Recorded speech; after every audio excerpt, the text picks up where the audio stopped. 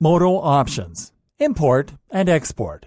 This Moto Options walkthrough has been awesome so far, and we are about to show you the last part of it by taking a quick look at the final section featured in the Moto Options tab.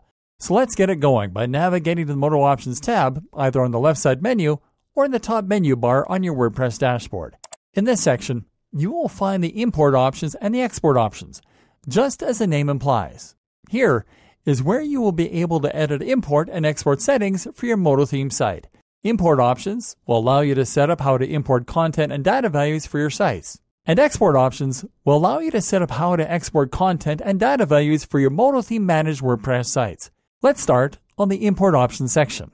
Here, you will have two import setup options: import from file and import from URL.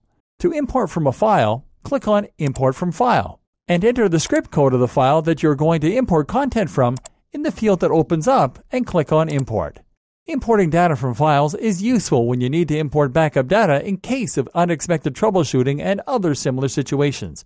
To import from a URL, simply click on Import from URL and enter the URL from where you are going to import content for your Moto theme site and click on Import.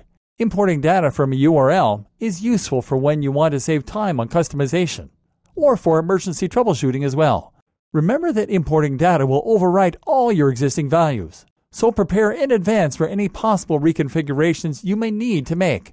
Let's now check the functions available in the Export Options section. The Export Options will allow you to export your site's current data and configurations so you can use them on new sites to save time, or to simply have backup files ready in case that disaster strikes. You can use a Copy Data button to copy and save backup data in the form of a JavaScript, or you can use the Download Data File button to download a backup data file to your computer in the form of a JavaScript object notation file. Lastly, you can use the Copy Export URL button to get a backup data URL that you can use to export backup data from this URL. Do not forget to save any changes made in this section by clicking on the Save Changes button. And that's it.